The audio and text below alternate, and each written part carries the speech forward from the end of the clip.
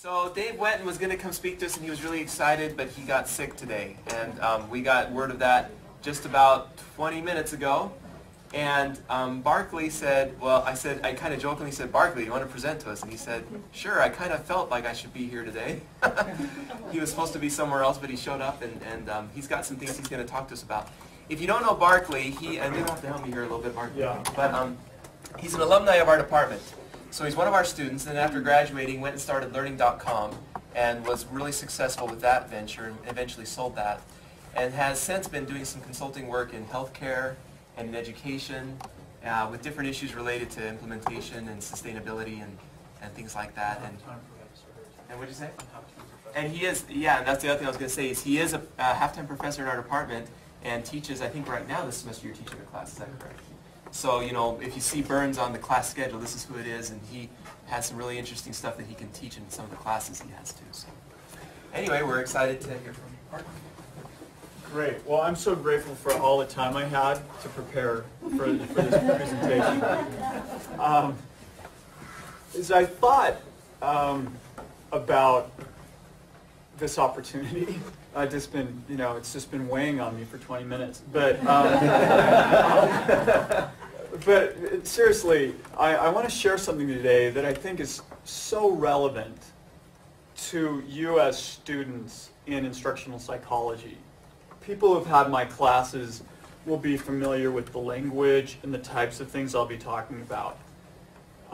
So I was an IP&T student here. Dave Williams was my chair back there, and I taught at Orem High School and created a little high school within a high school there called Community Bound, and had that opportunity to teach in public high school for 6 years. And following that, I went and was enrolled in a PhD program at the University of Cambridge in strategy and organizational economics. I really wanted to figure out, how do you scale instruction? How do you scale learning to many, many people? And that was the challenge I had set for myself getting into this second PhD in England in strategy and organizations and economics. And so I was there for 2 years and got the really bright idea of trying to start a company in 1999-2000, and I recruited a friend and we started it called learning.com. So I finished all my coursework and exams at Cambridge, talked to the dean, and she said, hey, go give this a shot. So we launched learning.com, and I was there for 10 years. And then I had the opportunity to sell my founder shares, and I then was approached by BYU, and they said, hey, we'd love to have you come and help out. So I said, sure, and we were living in Portland, so we now live in Midway, Utah. And Cambridge was kind enough to readmit me to finish my dissertation. So I'm right in the thick of that, gathering my data. I need to submit my 3 articles. How many here are PhD students? How many here are doing a 3-article dissertation model? Cool. I really recommend it. It just seems like such a great way, because then you're so prepared for the publication route. And so I have, you know, just an extraordinary group of advisors from all over a lot of them are in the U.S., and they're very, very great, thoughtful people.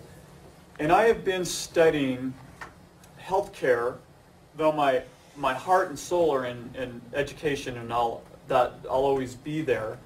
But I wanted to step out of education for a while. Sometimes you need to kind of step out of something you've been in for 20 years to see it from a new lens, to see it from different perspectives, and to understand how you can understand what it is you've been immersed in better. So I have been spending the last 2 years working and researching with Intermountain Healthcare. And they are trying to implement something that is absolutely parallel to what we're trying to do in education. They are doing, in healthcare is a really interesting human endeavor. It's really challenging. If you think public education is bureaucratic, and inefficient and political. Healthcare is at least an order of magnitude greater. Yeah, so it's far more complex. The incentives are really screwed up. I mean, so if you want to go and understand the most dysfunctional thing in the world, go study healthcare in the United States, right? So it's like, okay, take on the biggest challenge. And then I look back at public education and I go, all right, there's hope for us, right? So what they're doing in healthcare right now is very similar to what's happening in education. There is a very large initiative within Intermountain Healthcare that I'm studying that's called personalized primary care. And for a minute, think about why this is quite germane to education. What they're trying to do in the clinics is to have a much tighter doctor-patient relationship. So the corollary, student-teacher relationship. And they're trying to provide care in a personalized manner so that people don't accelerate acute conditions into chronic, that people who have chronic conditions start to get on top of them. There are a handful of very large drivers to cost in the United States in healthcare. Things like asthma, diabetes, coronary heart failure, high blood pressure, depression is actually one of the really big ones. And so what the personalized primary care is trying to do is look across the population of patients and say, okay, how do we individually meet their needs? How do we then provide the education? So this is a highly education-oriented program. How do we intervene? How do we use data? How do we follow up? Right? So are all these things sounding familiar to public education? How many have heard of response to intervention? So who wants to give me a definition of response to intervention? Rick, do you want to take I'll do it if no one else will. I'll do my best. The idea is that you respond to the degree that the student needs to be assisted. Yeah. And so originally you maybe don't need to do a whole lot. And then if you find someone, and the idea is to find them early before the situation becomes acute. Yep. And start responding in degree before the situation becomes out of hand. Yes. And it's tiered. So 70% might be in a more traditional set of interactions, instructional interventions, and tier 2, a little more rigorous, tier 3. Well, personalized primary care is essentially a response to intervention model. They parallel almost exactly, right? Because you have a population of people, just like a school has a population.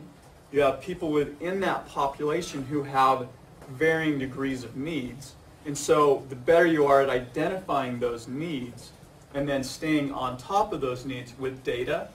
How many are familiar with database decision making or data-driven decision making in education, right? Anybody doing their research on data decision making here? Oh, okay. But data is a big part of this. It's how do we then build the organizational structures and the organizational mechanisms to get either students, the multitude of students, to progress and grow and develop, or to get the multitude of the patient populations to grow and develop. Does that make sense? So they're virtually the same human activities. They both involve learning, they both involve growth, they both involve change, they both involve types of interventions, they both involve data, they both involve outcomes that you're concerned about, places you want them to go, those kinds of things. So the bulk of the time I want to spend today is discussing a set of concepts that are really, these are lessons I actually teach my kids these terms because I think they're so important. So when I got readmitted back into Cambridge, I took my 15-year-old. I had 2 more terms of residency. So my 15-year-old and I went over there a year ago, spring.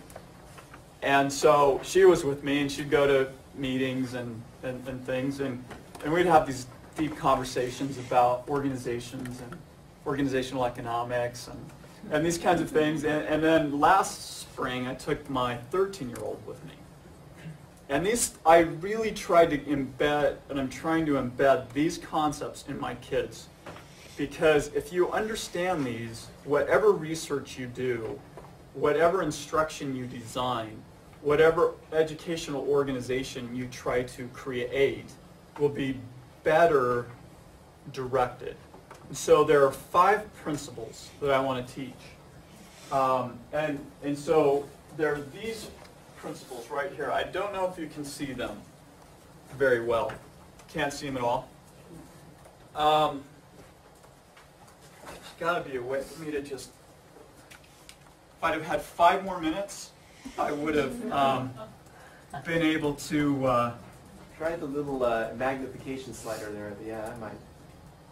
You can just scroll over. That's getting big.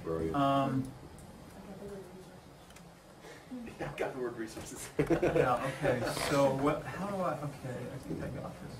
Come on. There you go. Okay, we're getting closer, right? Is that getting a little clearer? Collapse the side, you've got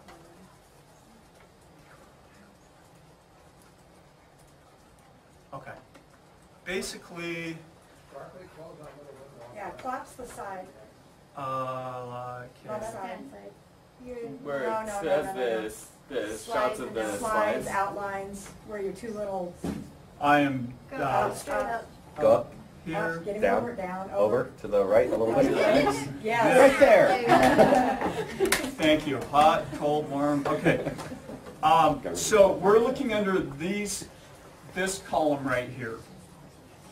And so after 2 years of formally studying strategy and then founding learning.com, and it turned out to be a reasonably successful endeavor, currently serving roughly 4 million students through state and district contracts. It dawned on me in 2005 what the whole point of life was and the human endeavor. Like, it was like, I still remember sitting down with this mentor of mine, Lee Perry, who's over in the Marriott School, and we were at a Macaroni Grill, and they have, you can color on your, right? And so I'm like spreading the everything around, and I said, Lee, I think really at the heart of what we're trying to do is create value for people in organizations, and that everything else is an appendage to that. That if we understand that creating value is the heart of what it is we're trying to do, with whatever endeavor it is that we're trying to do, then we can build the organizational governance, the capabilities, the resources, the instructional designs, the assessments around getting to that value. So that was in 2005, and I've just thought about it probably every day since then. I've written it, my dissertation that I'm finishing up right now at Cambridge is around what are the drivers, what are the mechanisms that get you to value. But I want to spend the bulk of the time on talking about the nature of value. So if you'll look under organizational performance, I use that term because it's a more technical term in terms of economics or management or those kinds of things, right? So it can be, you could call it performance, you could call it outcomes, you could call it results, you could call it desired cool things that happen. I don't know. I mean, it'd be some kind of direction that you're walking your energies towards. And so in economic theory, how many of you in here are into things related to innovation? Well, that's a lot. Now raise those hands high again. I want to count that really quick. 1, 2, 3, 4, 5, 6, 7, 8, 9, 10, 11, 12, 13, 14, 15. Right, like more than half of this crew here has some thoughts about innovation. Now then, the question is, how many of you in here know of Joseph Schumpeter, who are interested in innovation? Everybody?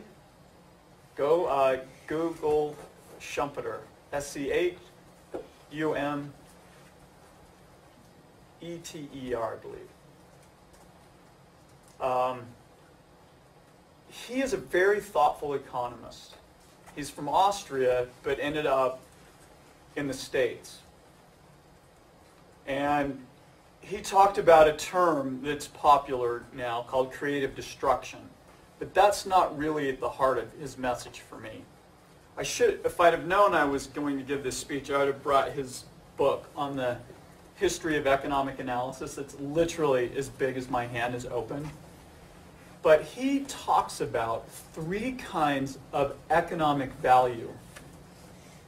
And these 3 kinds of economic value are really nice frameworks to think about value, to think about the outcomes that you're trying to get at with dissertations, with master's theses, with projects. The 3 primary forms of economic value are, value and use. So can you all see value and use there? Yes.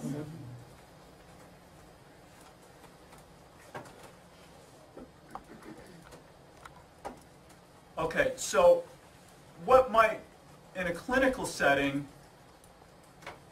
I've aligned value and use with effectiveness or quality. So in a clinic, you're very much concerned about the healthcare outcomes of your patients, right?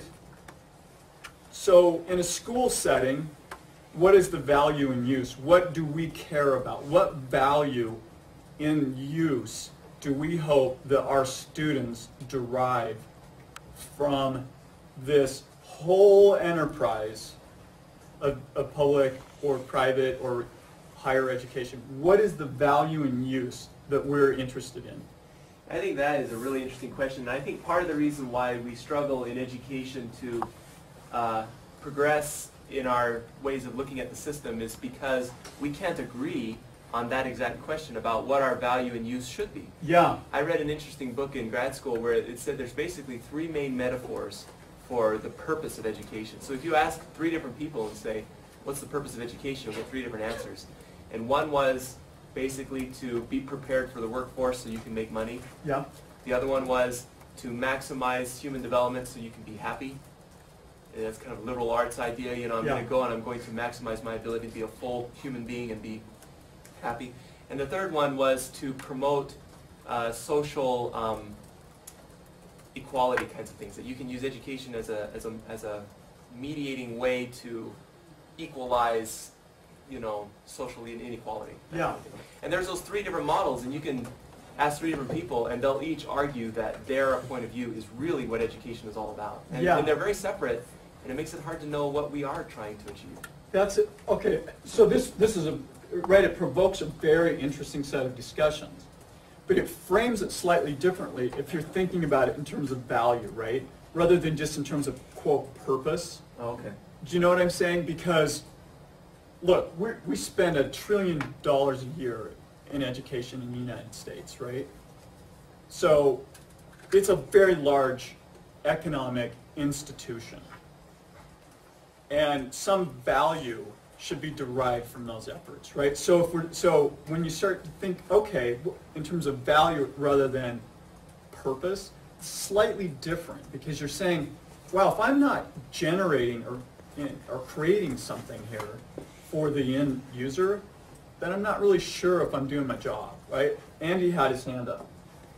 I was just going to say that sometimes we look at it monotonically. We look at it as monolithically, as if there was a value. Yeah. And it was going to be one of those choices. But almost everything that we do is held in place by a whole variety of different values that it presents to us. Yeah. It's almost like a little energy low that we settle into. We do something because it satisfies a group of needs for us, has a group of values, many values for us at once. So it's almost like, I went to a leadership training once where they had a steel ring and a bunch of ropes leading away from it. Of course, they gave everybody a hand on the rope, and they were supposed to use this steel ring now to pick up a ball and carry it so many feet and do something with it. But it had to be done by this group of people all together. It was very hard to do because so many different people were tugging so many different ways that they found it even hard to just pick up a simple ball and move it. But deciding what value we're getting from something, and it's a very dynamic thing, and many values at once determine what we choose. Yes. And so being cognizant of that, the value is something we hope to be generating or creating for the students, the 55 million students in public education, should be something we're thoughtful about, right? In healthcare, it's about the quality of the delivery of care and those outcomes. That's kind of their simplified measure. Okay, then you end up in the second value, in value in exchange. It's an efficiency cost thing in healthcare, but what might value in exchange be in public education?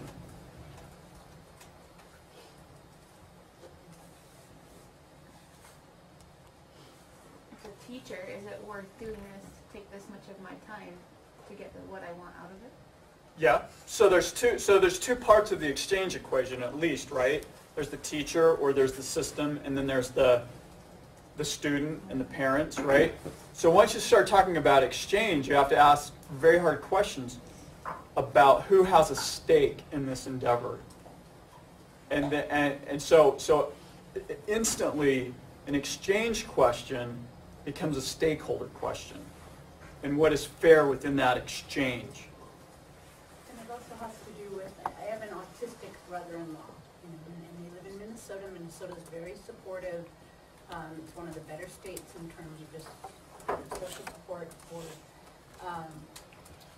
but you think of all of the costs that went into his education and for what benefit.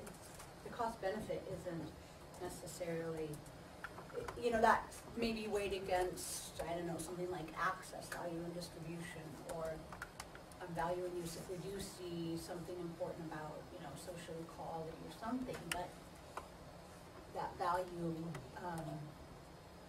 butts up against sometimes some of our other values as well. Yes. So is it neutral? When we think about value, is it neutral? Is it amoral? Or is it, in its essence, ethically grounded? It's a...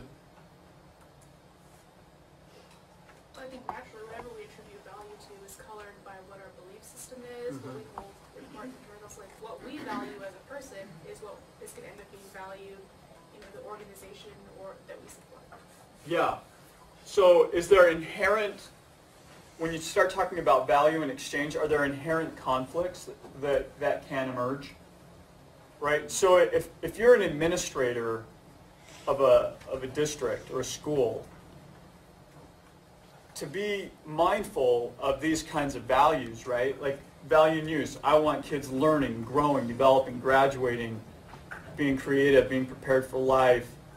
I want my teachers as reasonably compensated as I can, right?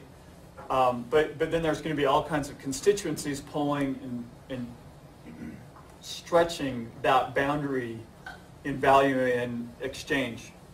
Janelle, am I right on the... I got it right, yeah. Good job, thank you. The way that educational leadership, as far as I understand it right now, is it's moving more towards that and towards programs that are training their students to develop the skills to be able to make those kinds of exchanges for the most benefit for themselves and to develop the skills they need to be able to deal with those different values and different stakeholders. Yeah. Go ahead. When I sit on two levels, because values by their very nature are bound with moral and good, bad implications. But if you make it neutral, then it's more widely available for exchange for a lot of different value systems. And Yeah, and stakeholders, and right? stakeholders, so it's interesting to, I mean, when you think of it economically and you think of trying to make it, you use the word value, but I almost think of it as value neutral, so that lots of different, it can be employed for lots of different values. Yeah. Well, it's a very interesting notion, right? Because you have at one level, it's ethically grounded. At another level, you have value systems, right? And Utah's not the most diverse place on the planet, but it's reasonably diverse, right? So you're going to have different ethnicities, you're going to have different religions, you're going to have, I mean, if you're in Salt Lake, I've spent the last decade plus in urban school systems. And so I'm just acutely aware of the diversity and the issues when you're talking about diverse populations, right? So that's a really interesting point you bring up, right? So whose values, what does that mean? Whose exchange, right? But these are interesting tensions that we have to be mindful of. And when we're researching, when we set up our dependent variables, our dependent measures, it's just really helpful to kind of go through that kind of a value analysis and say, what am I looking at here? What am I trying to get at? Is this a value in use outcome? Is this a value in exchange outcome? Right? Value in distribution. So this is where all the hubbub about the Affordable Care Act comes from, right? It's an access issue. It's a really interesting question because who should get access to something, right? So it's a very interesting question, and I don't want to debate this point, right? So it's just that we swim in value and distribution environments. How about education? How many of you have heard of drop down, drag out fights around access issues and distribution issues? I mean, this is a very common thing, right? It's very interesting. I have a son who's still dyslexic and he's on an IEP. So what does that mean for him? He's in second grade. How do we think about that? How do we think about access to people who can actually help him? Are some places better at that kind of access than others? Are some better at access while at the same time doing it efficiently and effectively, right? So if you can get all three kind of swimming in harmony, value in use, value in exchange, value in distribution, then you have a healthy system. Very hard to get there, and that's what I'm trying to model. What are some of those key factors to get all three of those things playing as happily and healthily as they can? But access distribution is a big issue in education, right? How many of you have public age school children, K through 12? Raise your hands. How many of you are mindful about where you live based on the nature of the school that your children will attend? Right? We all have it. We're all thinking about this way. So every actor in the public education institution is thinking about access and where the best place that they can afford is for the best possible education. Virtually every person is thinking that way. It's a really interesting thing to think about when we're thinking about public education. Andy? And it's interesting to see how differently people define that. For instance, I live up near Lone Peak High School. Okay. If you have a youngster who's an athlete or certain kinds of performing areas, people are dying to get to that high school. Yeah. Unless you're a band. Unless you're in band. Where do you go? If you're in band, where do you go? Yeah.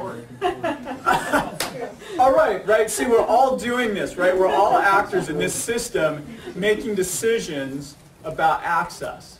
And if you want to excel in some of the other areas, you go to TIMFU. If you want to play on BYU's football team, I think, isn't TIMFU the place? Provo. TIMFU and Provo, okay. Yeah, my daughter is in competitive drill. Oh, nice.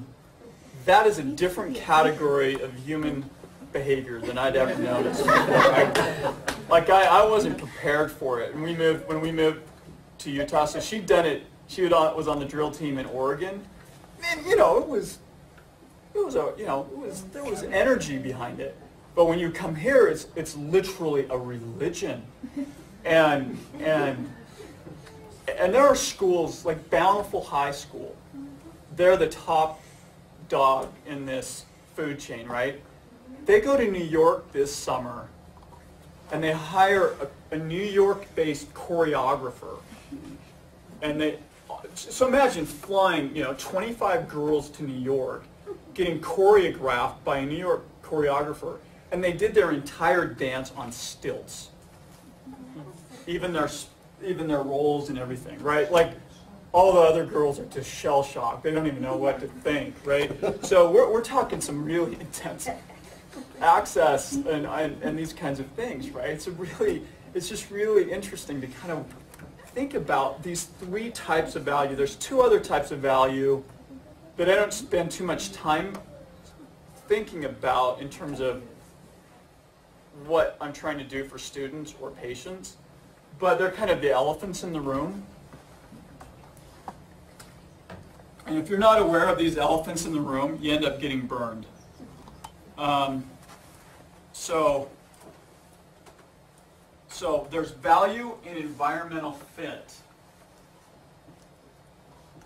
What this really implies is that as an organization, I have grown, adapted, evolved, co-evolved, that I can still be in a position to gather external resources to continue on. Does that make sense? So even a school like BYU has to be thinking about this, right? Because if BYU's fit gets fundamentally off from its sponsoring institution, what happens to its environmental fit? Restructure. It does, right? It just is, and so each organization, each school has to be thinking about, how is my environmental fit? Can I continue to get resources next year, 10 years from now, to do the endeavor of meeting the three things that I care about: helping students learn, helping them learn from a good teacher in a way that we can afford, and that the more kids that can learn from a good, effective teacher, the better, right? So we care about that.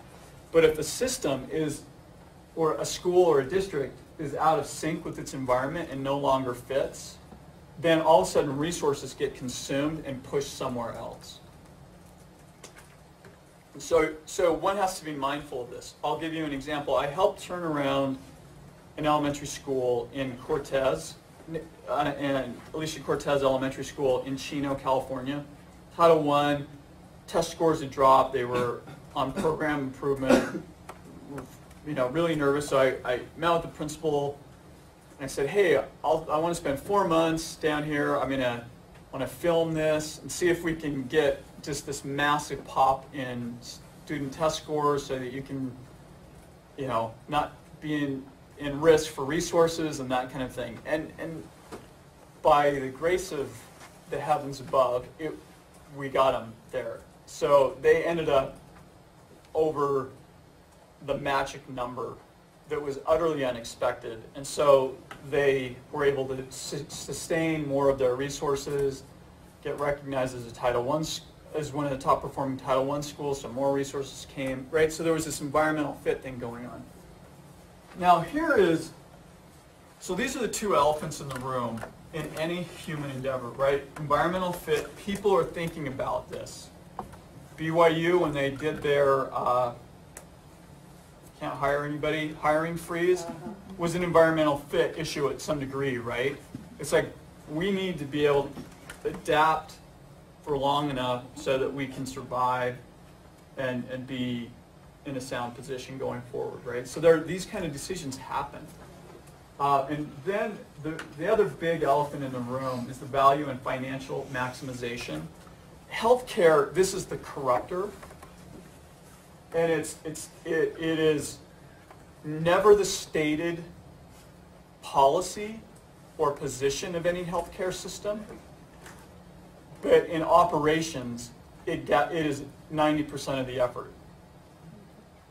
So this is the elephant in the room that literally, it's the dinosaur in the room, right? It literally takes up almost all of the oxygen, is this value and financial maximization. And so, though we say we want greater quality in care, and we say we want greater access, and we say we want to do it more efficiently, ultimately, every single person in an administrative position is paid based on the revenue they generate. So we have these values, but if that's your focus, that's what happens. So you end up with these same kind of tensions in public education, right? So where does this gather an astounding level of velocity? And who are the proponents of this? Well, to an extent, doesn't financial maximization play a role in how different disciplines are compensated for professors? Yes. Yeah. So yeah, in a higher ed, it's a discipline battle. I can tell you who makes the most money on the campus. It's finance professors. Oh, yeah, for They sure. make way more in accounting. No, actually, accounting professors usually make a lot more in finance. Accounting do? Yeah, they've got an big accounting PhD program in Georgia, and the accounting folks thought it was really funny that they make a lot more than the finance folks. But Well, and there's two business schools I'm affiliated with, that isn't the case. that wasn't the case. Yeah, say it's a public institution, so you can look it up, and I did, and they made a lot. Yeah. Yeah. So that plays out across institutions of higher ed, but where else? I mean, where else? Actually, we have an alternative view over here. It's the football coach. Well, there you go. I suspect. Yeah. Is because it? they What, bring in the revenue. yeah. They bring So in the yeah. alumni donations. And here's, it's interesting. So how you is talk about Bronco Mendenhall the highest compensated employee of BYU? Nobody knows. Nobody knows. Nobody knows. But who would? Private institution. If you had a penny to bet, who would bet Bronco Mendenhall's the highest paid person in BYU? Yeah. Right. Somebody had a hand. Yeah. I was going to say, this really is the big thing that drives education, unfortunately. A lot of the state schools, I don't know how many of the students know this, but the state schools traditionally have been funded by the state. Yeah. And so they had, their purpose was to improve student learning and do all this kind of stuff, because that was the state's goal. But now it's more like state schools like the University of Georgia and stuff like that, they're now about maybe 5 or 10% funded by the state, Yeah. and almost 90% funded by grants. Yeah. And so you're seeing a shift in that the state can't fund the universities anymore, so grants have to. And if grants have to, then whatever you're doing on campus is basically whatever the grants want you to do. Yeah. And so grants are driving education. And what are they? Their revenue. That's all it is. It's all about finding revenue. And so a lot of times you'll scratch your head and go, why are universities doing this? And it's pretty much just because they're trying to find revenue. It's just important when you're thinking about your research. I hope I've done this in a convincing manner, that you at least run through these 5 types of value, because it helps you kind of see what are the conflicts, or what is it I'm really trying to do? Am I really trying to expand access? Am I really trying to increase value and use? Like David Wiley's doing this project with free or open source textbooks, right? So this is a casebook example, a textbook example of 3 of these principles, right? Value and use. So we're testing if a high school student's using open source, is the learning comparable to the $100 Pearson textbook? So that's a value and use, right? Value and exchange, $6, $100. So we have an exchange efficiency issue going on. And access, if we can do it for $6 a year or less, than the $100, do we have a different, does that change the access equation? Right, it does. So you have all these things swimming, and then what happens then is you end up having stakeholders in this span who are threatened by that, who will hire lobbyists, who will build in legislative pressures so that you have to have textbooks this way, you can't print them, right?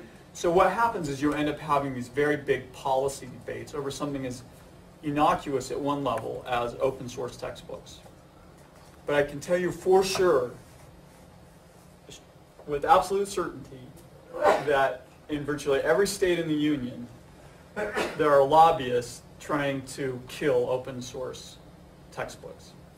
And there, I suspect I bet you there's, I suspect there's at least 10 million a year on the low side of lobbying dollars trying to kill open source textbooks. I suspect it's closer to 50, but I think it's at least 10.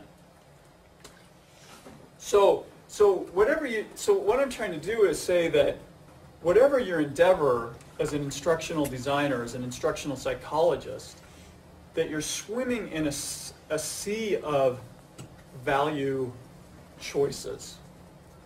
And that understanding the tensions between them, understanding what it is you're really trying to get at, when you're thinking about your dependent measures, it's just interesting to just kind of run it through these 5 economic value ideas. I'm finding it really helpful for my research with Intermountain Healthcare. I'm launching a very big project on high school graduation and trying to get at what are the governance and capabilities, mechanisms that explain differences in high schools around the state and the country.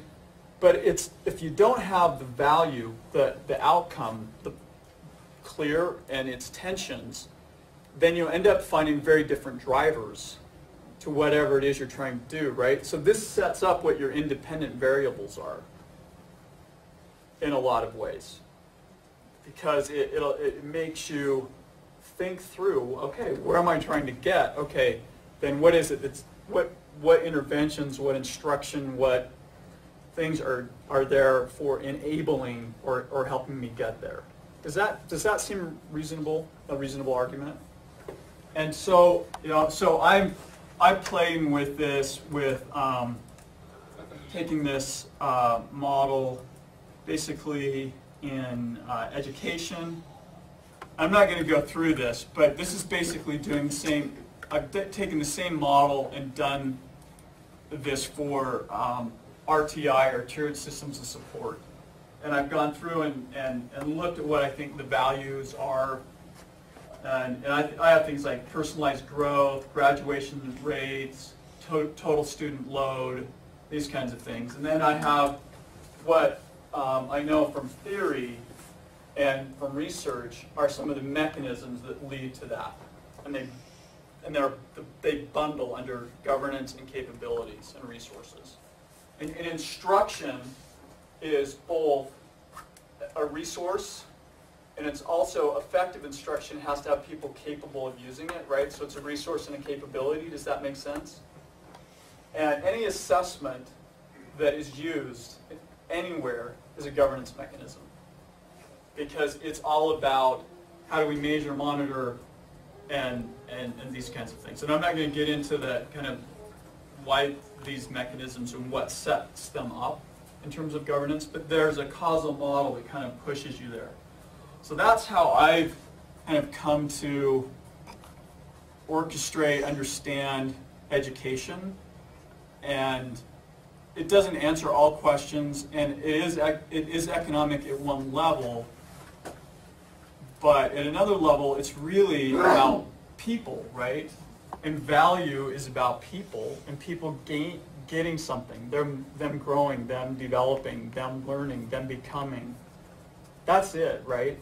As when I teach a class, I feel this profound ethical responsibility that if my students don't derive some value and use out of that class, I would just feel really badly. Like, it's the kind of thing that I would go to my bishop about. Like, I mean, I'd be so concerned about it, right? I just think we have these obligations as teachers and educators. And if you're designing something for somebody in some educational setting, well, I sure hope that there's value in that, right, for the user. That they grow, that they learn, that they develop, that they become, that they are more than they were when they showed up at your module or your endeavor or your class or your whatever you do, whatever you create. You know, it's about people growing. It's about people experiencing it. It's about people coming together as a community. It's about people discovering that they are capable learners. I think that, for me, one of the things that I did when I was helping this school turn around is I knew that I had to help the student bodies shift in their identity to see themselves as capable learners. And so I took and I worked with the 100 most at-risk kids, and we just spent amazing amounts of time, and the teachers did, and we really helped them shift in their identity to see themselves as capable learners. It was just a really amazing thing to watch. But we, as designers, instructors, as leaders, have at stake the identities of the people that we are in some way serving, right? And so I just hope we're mindful of that, mindful of it from different perspectives, and that we may get better at it, that we may improve in that endeavor, is my talk. And I ended on time. And there you go. Thanks. Thank you for coming.